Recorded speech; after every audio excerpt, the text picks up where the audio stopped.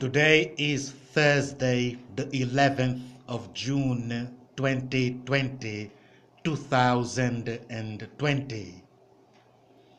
The 2-meter distance rule is being debated to be relaxed to 1 meter in the UK.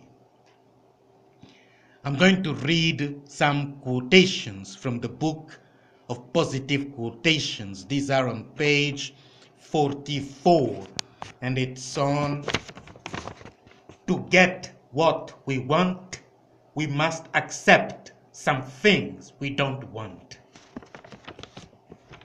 First quote: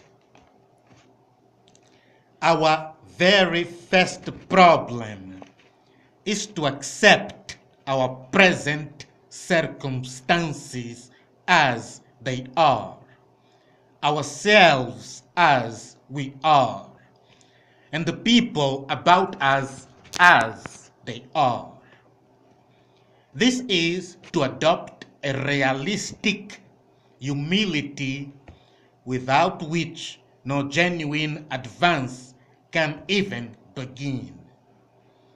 Provided we strenuously avoid turning these realistic surveys of the facts of life into unrealistic alibis for apathy or defeatism, they can be the sure foundation upon which increased emotional health and therefore spiritual progress can be built.